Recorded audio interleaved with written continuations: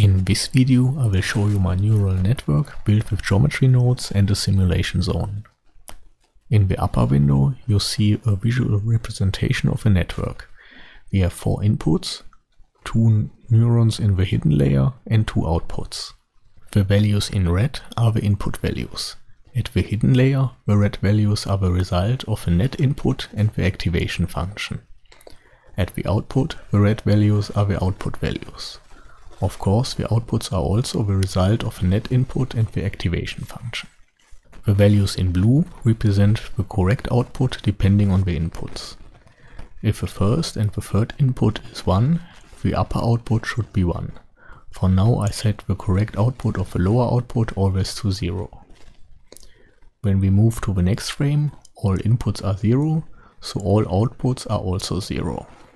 In the upper right you see the training process of a network with 60,000 inputs. In every frame the network adjusts the weights for the next calculation. I needed that much data to train the network properly. When I zoom out in the lower window you will see the entire node graph and the huge simulation zone. The part after the simulation zone is for the visual representation of the weights. At the beginning of the simulation zone you see the frame forward propagation. The forward propagation calculates the outputs of each neuron dependent on the inputs and the weights. I call the upper neuron in the hidden layer the A node and the lower neuron the B node. For the A node the net input is the value of the first input multiplied with the according weight plus the value of the second input multiplied with the weight and so on. In the example, the second and the fourth input are 0, so we only need to add 2 values.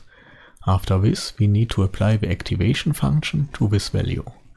I chose the logistic function 1 divided by 1 plus e to the power of minus x. For negative values the function is nearly 0 and for positive values the function returns to 1. The interesting part is around the 0. Here we have the strongest inclination. So we must apply the logistic function to 0.67 and we get 0.6682. We need to do this calculation for all nodes in each frame except the input layer.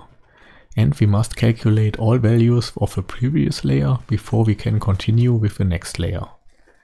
The calculation is done by this node group. Every input value is multiplied with a weight and everything is added. And the logistic function is applied to the sum. I connected the sum into a separate group output because we need this value later for adjustment for the weights. The same applies to the output neurons. In this case it is not that complicated since we have only 2 connections for each neuron. The node group for the logistic function looks like this. I transformed the function to e to the power of x divided by 1 plus e to the power of x. The next step is to adjust the weights for the next forward propagation. The adjustment of the weight between a neuron j to a neuron I is the negative learning rate epsilon multiplied with delta I multiplied with aj. aj is simply the output of a neuron j from our forward propagation. The learning rate epsilon should be small, 0.1 or 0.01. Smaller learning rates lead to better result, but it takes longer. In my case I set it to 1 because it took too long. When we calculate delta I, we must distinguish between an output neuron or a neuron in the hidden layer. In the case of an output neuron, we calculate the output value and subtract the correct output. The correct output subtracted from the output value is the error of the output. We multiply this value with the derivation of our activation function of the net input. Now you know why I put the net input of every neuron as a separate output in the forward propagation. We need this value as an argument for the derivation. In case neuron I is located in the hidden layer, the calculation is more complex. We need again the derivation of a net input multiplied with the sum of delta L multiplied with a weight from the neuron I to neuron L. This means from our neuron I in the hidden layer we need all connections to neurons in the following layer and the delta values. The derivation of the logistic function is f multiplied with 1 minus f. As an example, we calculate the adjustment of a weight from the neuron A to output 1. We multiply the derivation of a net input with the error multiplied with the output of neuron A. This results in change of a weight of 0.0432 multiplied with the learning rate. The adjustments of the weight of the connections to the output is happening in these node groups. The correct output values are calculated in this node group. When we tap in the node group, we see the calculation of the derivation of the activation function. The logistic function multiplied with 1 minus the logistic function. We calculate the error and multiply the result with the output of neuron A, the derivation, and the learning rate 1. We subtract the result from the old weight. I made an input in the simulation zone for each weight.